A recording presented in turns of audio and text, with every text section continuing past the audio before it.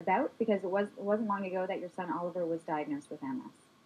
Yes, when he was diagnosed in June, after the initial devastation of the diagnosis, I thought I need to do something better than sit here and be angry and be crying. So I wanted to do a big fundraiser for the MS Society.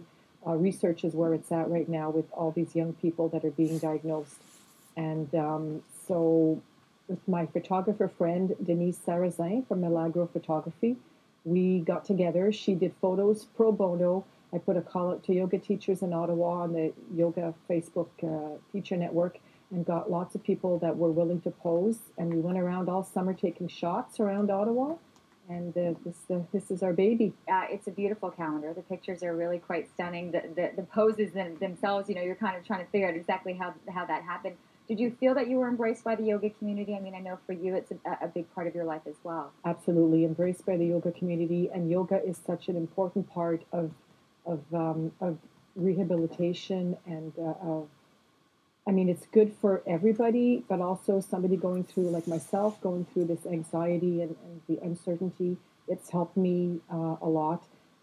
Very beneficial for people suffering from MS and other disabilities. Very therapeutic. So it was a good fit. It was important for you to have that, to feel like you were being embraced. But the people that helped you the most were the MS Society, because there were so many questions, so many things that you needed answers. And that's something that you're dealing with on a daily basis of having people who are saying, listen, this is what's coming about in our lives, and you guys are there to help. That's why we're there, absolutely. And the funds that individuals like Natalie raise through these types of initiatives, as well as the other fundraising events that we host throughout the year, go towards the research that Natalie mentioned, which is half of our mission, which is to find the cause and cure for MS.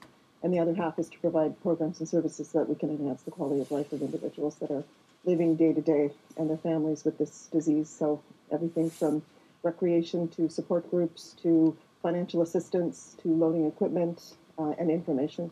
To where to go, because for you, even as a registered nurse, there were questions, there were, waiting lists to get on. Like these were something as a parent, you switch gears and it's like, my child needs in now.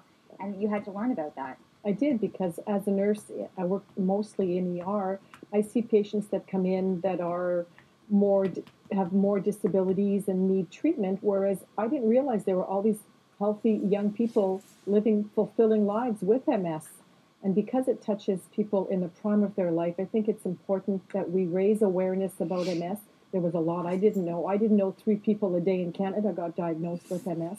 And I didn't know they were between 15 and 40 years old, which is young. It's very young. Oliver right now 23. Yes. Is that right? Yes. So I mean, and right now on a good track, but there was a lot of work that had to be done from that first initial eye issue that there was. Exactly. His doctor in Montreal told me, Dr. Marc Girard, world-renowned MS specialist, told me that now is a good time to be diagnosed with MS because there are so many therapies right on the doorstep. So that's why research dollars are so important. You're hoping to raise $10,000. So you have a big goal with this. The calendar is out, and beautiful, great shots, a lot of support. I'm going to let you really, really quickly say where that you can find them, because this is the big tally is that number, the 10,000 that you want to get to. Safe, secure website that I believe is on the television screen right now. Maitreya Yoga Studio, Manotick, Bodhi Tree Yoga, Kempville, Blue Bamboo Yoga in Stittsville and Canada, Rama Lotus Yoga, Pure Yoga in Westboro, Kalyana Yoga Shala on Saint Laurent Boulevard, and a special thank you to Todd La Victoire, the yogi, Denise Sarrazin, photographer, Elise Sevigny, my dear